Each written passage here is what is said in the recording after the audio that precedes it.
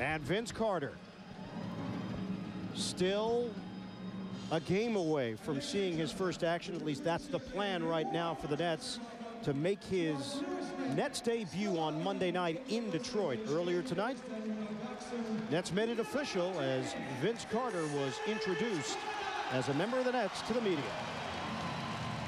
I'm just definitely excited about the opportunity.